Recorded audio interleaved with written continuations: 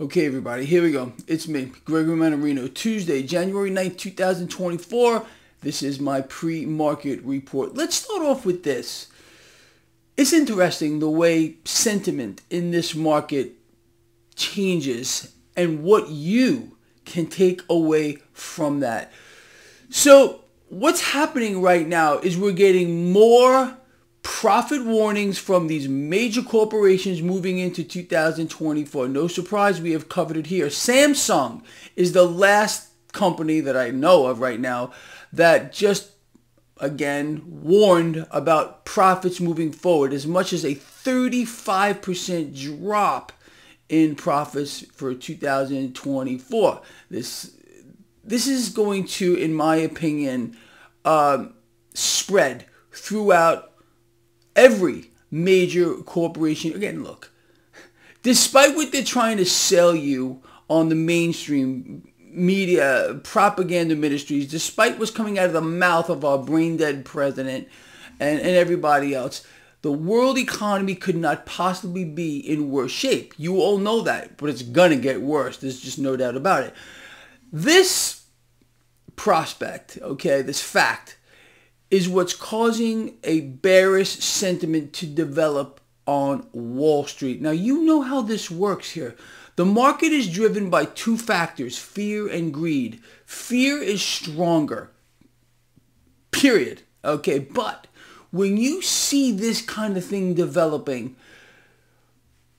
you know, look, this is how I operate, and I believe, you know, this is proven to be a fact. When you see sentiment in the market flip one way, you should be thinking the opposite. That's just the way the market works. How many of you out here, traders out here, okay, let me ask you specifically, my lions out here, you enter into a trade and all of a sudden it goes against you. That's because you're not understanding sentiment at the time. When people are bearish on a particular asset or the whole market, you got to start becoming bullish. When people are overly bullish, you got to become bearish. That's the way it is. That's the key to understanding market dynamics. It's really the truth. So what we're seeing here, again, on the back of profit warnings across the board, which are about to get a lot worse, layoffs, which are going to happen in huge amounts. Just wait till you see when this really starts rolling here. And what companies are going to do is what they always do. They start, you know, cutting the workforce. You see how it works is the big fat cats at these corporations, they will never give up their multi-million-dollar salaries. So they cut the little guy. Or woman. They're gone. Okay. They cut them away. They're gone. You don't matter.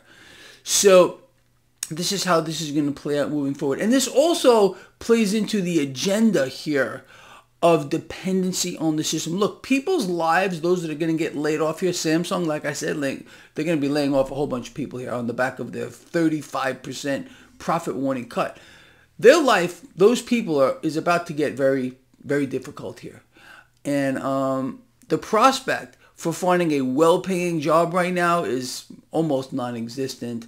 So they're going to become, unfortunately, you know, slaves to the current system as well. It's all a game, how it's being played. Now, the fact that we have profit warnings across the board, the fact that we're going to see waves of layoffs coming down the pike here, the fact that we're you know, things are going to get a lot worse here, you know, and this bearish sentiment that's developing in the market, people, I'm going to tell you straight out, it makes me even more bullish. And, you know, I've been called everything under the sun these days.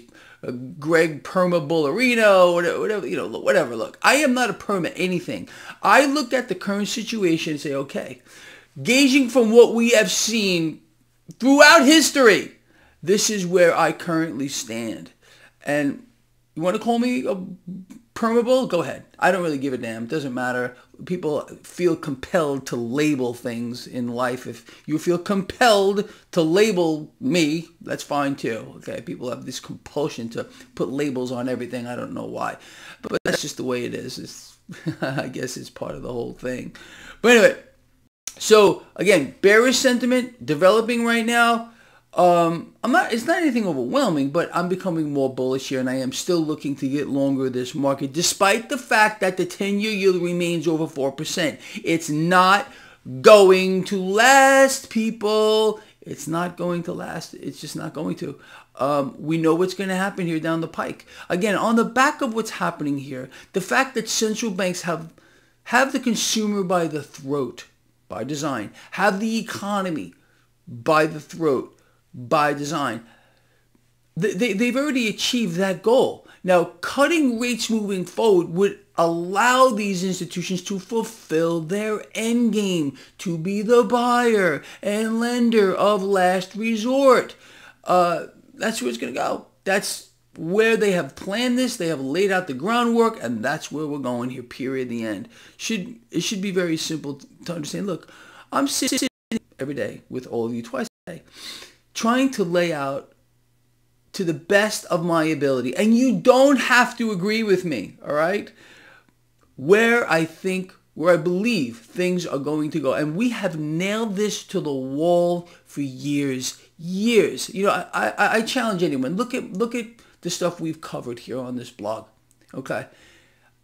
Not 100% has come to light. Again, I was wrong big time about my call with regard to my bottom price on crude oil. You know that. At the end of last year, I said we're going to be at 85. We are not even near that. Okay, so I got that one wrong. That was one thing I got wrong last year. I also got wrong one in the Federal Reserve FOMC meeting, what they were going to do. So I got two things wrong last year. But in aggregate, I mean, come on, man. We're killing it. We're killing it. No one can be right 100% of the time. It's impossible. You know, this is a complex game. We put together all the pieces that we believe fit. Sometimes we got to fill in the blanks a little bit. It's the truth. It's a game of incomplete information. And unfortunately, that's what we need to do. But we come out with the most likely outcomes. If we do this, we're going to stay ahead of the curve. And I mean way ahead of the curve, especially because we know what our enemies want. We know who our enemy is. Central banks, period, the end. The rest of it is just it's a sitcom. There's nothing else like it.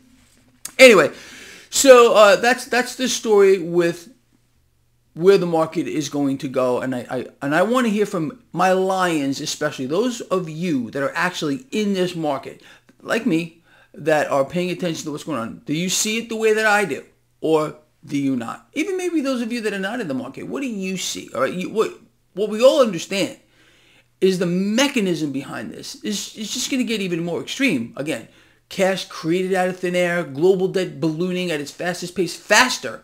Moving forward, you need to bet against the debt, become your own central bank, gain exposure to commodities, assets that are massively suppressed in value right now. Let me talk about that too real quick.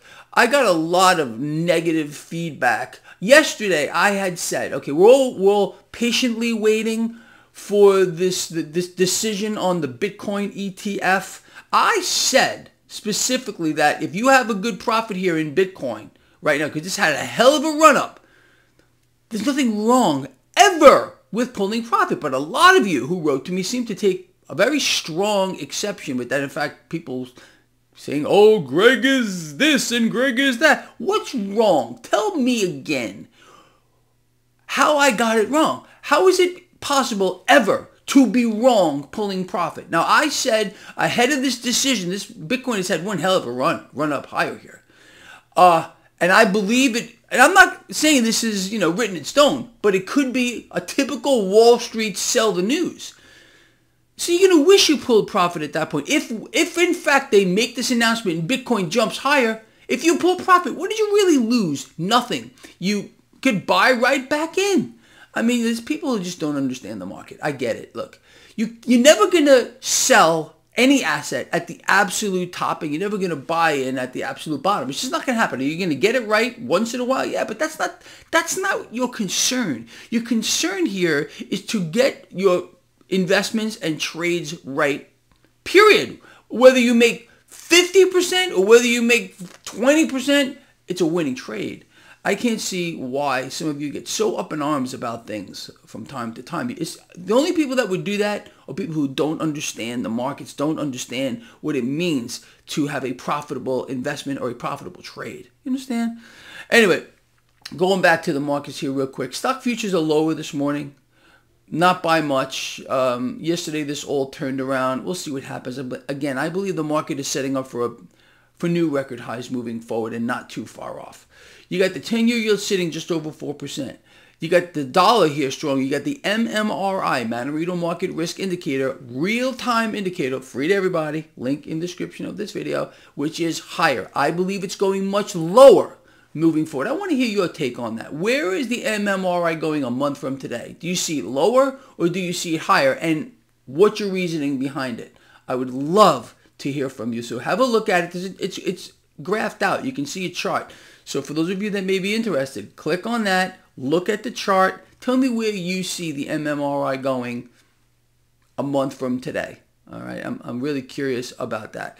Cryptocurrency is under a little pressure right now. Gold, silver, and crude catching a bid. That's where we stand. People, as I have been telling you forever, the fact that we get together every day here, twice a day, to discuss what's happening, in my opinion, makes us invincible. And I'm not even saying nearly invincible. I say we are invincible because we got this covered from every possible angle. We're doing what the think tanks and the central banks do. We're contemplating this over and over again every day. We're looking at the current picture, the current dynamics, gauging to the best of our ability where this thing is going to go. But our edge is that we understand what the goal is here of collectively central banks, what they want, and they're going to get it. If we realize there's no way out of that, we can play that game and we can profit from it in a big way. That's just what I know to be true. All right. With that said, people, I'm going to let you all go. Please comment. Please share the video. Get it out there. Those thumbs up are required. All right. Honestly, get it. Let's give this video a thumbs up if you got something out of it. Let the algorithms pick it up and let people hear this stuff. We got to band together. We got to take care of each other, as I tell you all the time. People are not going to get this kind of information anywhere else. I really don't believe that. Anyway, so I'll see all of you live 4:05 p.m. Eastern. Have some questions ready for me. We're going to get through this. Again, no matter what they do, we're smarter than they are. That's a fact. Love you a lot. See you later.